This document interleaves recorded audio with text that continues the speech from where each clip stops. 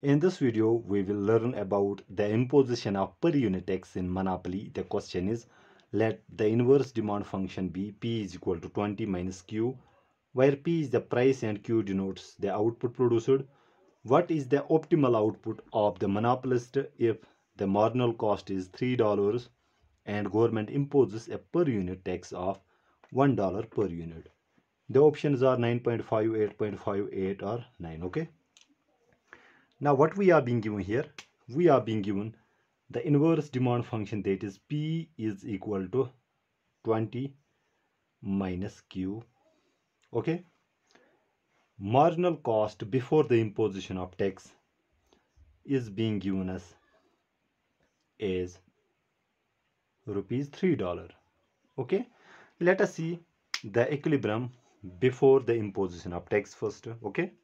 To make it more useful. So let's draw a simple graph here. On this side we have the quantity or output produced, and here we have the price and other stuff. Now let's first draw this demand function. Okay, the intercept is here, price intercept is here 20. So our demand function will look like this. This is our demand function. At equilibrium we know that, okay, so at equilibrium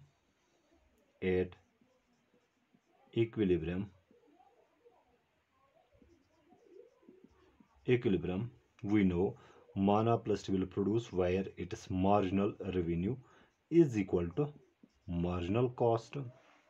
Okay, to find the marginal revenue we first need to find out the total revenue, and total revenue we know is simply equal to price into output. Okay, so price function is 20 minus Q. 20 minus Q, to this we multiply Q. Okay, this denotes the P, this is our Q. That gives us total revenue as 20 Q minus Q square. This is the total revenue of the monopolist. Now the marginal revenue is simply the derivative of total revenue function with respect to output. That means we take the derivative of this function with respect to Q. Derivative of Q is 1, so we are left with 20 here, and derivative of Q square is 2Q by power function rule, simple. Okay, now we equate marginal revenue with marginal cost before the imposition of tax. Okay, so marginal revenue is equal to marginal cost, implies this is our marginal revenue, and let me write it here, 20 minus 2Q should be equal to the marginal cost, which is being given us as 3. Solving for Q here, so that gives us 2Q is equal to 20 minus 3 comes out to be 17, which gives us Q is equal to 17 upon 2 comes out to be so that is 8.5. Okay, so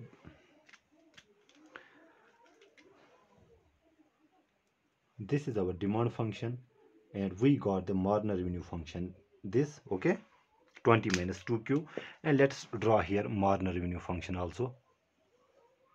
So this is our marginal revenue function. Okay, and what is our marginal cost? Marginal cost is 3, and let's draw the marginal cost. Let us say it is here. Okay, this is our marginal cost function. Okay, we know at equilibrium marginal revenue should be equal to marginal cost. That means this is our marginal revenue function, it should be equal to marginal cost, and output produced is 8.5. okay, 8.5. And we can find other stuff here also, that is the equilibrium price. Okay, so the price that will be imposed will be equal to simply P is equal to 20 minus the output produced, that is 8.5, and this comes out to be equilibrium price is 11.5. okay, This stuff has nothing to do with the question. I'm just explaining what is our price here. That's 11.5. Okay, this scenario is before the imposition of tax. Now, when tax is being imposed, okay, when tax is being imposed as $1 per unit, what happens to our marginal cost? That means the marginal cost function of the monopolist will shift up. That means initially our marginal cost was 3, plus we will add the per unit tax, that is 1. That gives us the marginal cost of 4. Okay, so marginal cost function will shift leftwards or upwards here. So let us say this is for new marginal cost. Okay, marginal cost with tax. Okay, now again equilibrium requires, okay, equilibrium requires that our marginal revenue should be equal to the new marginal cost with tax.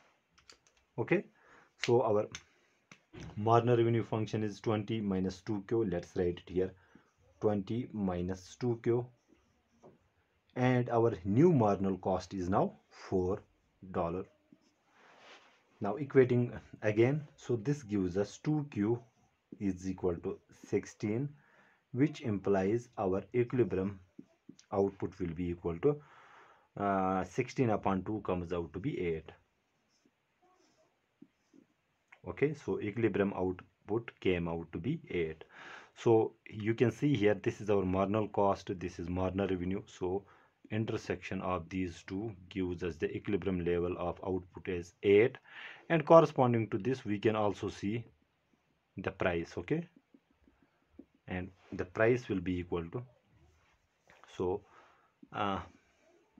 price will be equal to 20 minus q is 8 this time. That means price that will be set up by the monopolist will be equal to 12.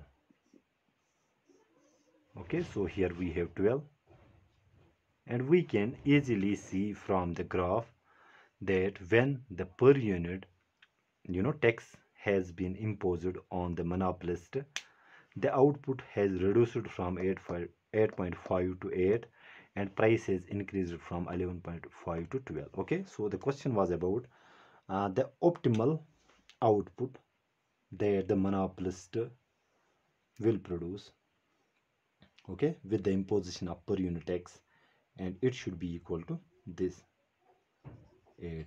Okay, so I hope I make myself clear in this video. Thank you.